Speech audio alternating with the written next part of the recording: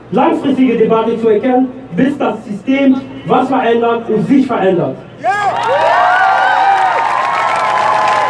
So today in Lubeck there's a big Black Lives Matter demonstration.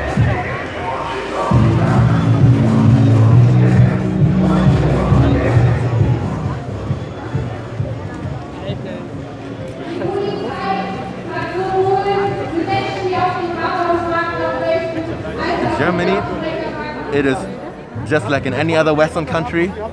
There are white politicians ruling and ignoring people of color and their problems.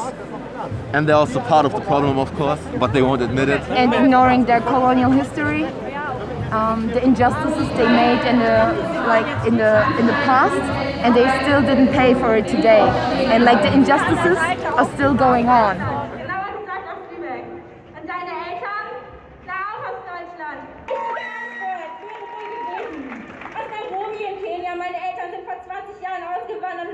So we need everyone. We need to step up. White people, black people, everybody needs to say their part. We cannot ignore it any longer. We need to take political action and vote for the right people.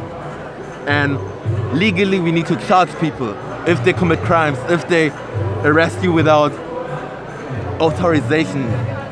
We have to convict people and we have to make authorities felons if necessary. And the politicians finally have to admit that there is racism. In Germany they still saying there is no such thing as like structural institutionalized racism. There is.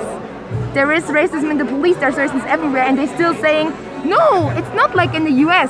It's the same bullshit, it's the same thing, and they don't acknowledge and they don't say it, so that would be the first step. America has a history of slavery that built the country, while Germany has a history of colonialism where they only took the goods. And white people went there to have a better life for themselves.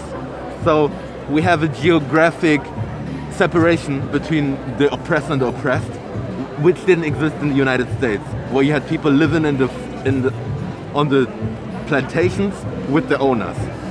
So that is one difference. The second difference is the legal system and the political system, the two-party system. And we have many alternatives. We have the CDU, we have the SPD, we have the AfD, we have the NPD, which is also not prohibited to this very day.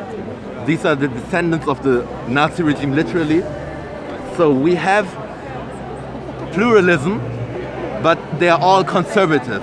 We have pluralism and conservatism in different colors, but it's all the same thing. The differences are so small, and basically it's just the same, because it's institutionalized and it's structural. It's in it's in the police, it's in the government, it's in the schools, it's everywhere. It's on every level. It's not only the N-word like being thrown out at you on the street. It's your teachers grading your words. It's even your friends insulting you and your look and your hair and your skin color, everything.